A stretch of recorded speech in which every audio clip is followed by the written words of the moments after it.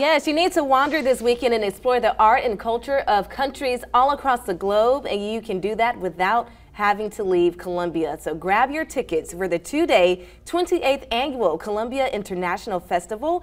Joining me today is the director of that festival who's been making his rounds here at WIS, Dr. Raj Alluri. Thank you so much for being here. Good to be here with you. This is the 28th year of the festival. Congratulations on that. There's going to be music, culture, food, people performing. I know that is always a huge turnout, but for the few people out there who are watching who may have never attended, what is the best part about this international festival? Best part is always food.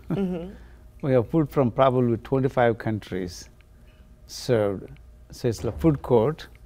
People go around and taste food from different countries. And give us some examples of the countries that will be having food there.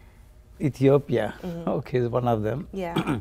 Kenya, and then of course we have Mexican food and Chinese food, Indian food. This is all authentic food as well. This is amazing. I always wonder, how do you find the chefs and the performers and just the exhibits to come out? Are there new people each year? We have a lot of talent in the Columbia area. So most of the people who participate in the festival are locals. Wow, and just sharing the information about their culture. That's amazing. So right now we're looking at some video. This is a preview or actually just past footage of the festival over the last 28 years. Walk us through a little bit about some of what we're looking at. That's the flag ceremony that we saw. That's a performance from Samoa. And what's been your favorite part about putting this together, Dr. Alluri? Just the people. I get to meet people from more than 100 countries in a weekend. That's amazing. That's the best part of it. And also, you haven't seen people in a long time, they come to the festival. Yeah. So it's a connecting point, making friends, and it's a place to come together as people from various backgrounds and just appreciate each other and then taste each other's food.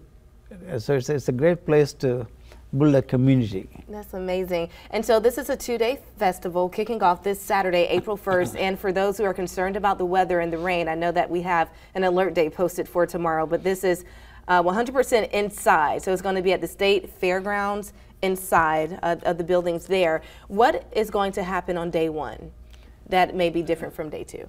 Day one, we have a 2 p.m. Olympic-style flag ceremony. That's only one-day event. So if you want to see an Olympic-style flag ceremony from about 100 countries, that's the best time to come is Saturday. Okay. But Sunday is also a very good day. We have an adult and children's fashion show. On Saturday, we have an adult fashion show. On Sunday, we have a children's fashion show.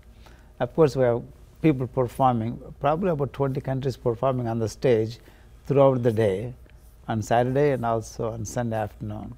Well, that sounds like a lot of fun. How many people are you expecting this weekend? I'm expecting about 20,000 people. 20,000. For an indoor, family-friendly, no alcohol. Yes.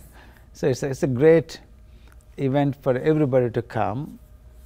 Grandparents and little children. Yes, they'll have a good time. Especially when you talk about that fashion show. That sounds amazing. I saw some of the clips there. But Dr. Alluri, thank you so much for coming on the show. We're going to pull up the information once more for our viewers at home so you are able to attend this family fun event happening this weekend at the South Carolina State Fairgrounds. Again, remember, this is inside. This is the 28th Annual Columbia International Festival. Saturday, April 1st, kicking off at 10 a.m. Sunday, kicking off at noon. Tickets only $7, parking $5. And if you're under the age of 18, you get in free if you're with an adult who has purchased a ticket.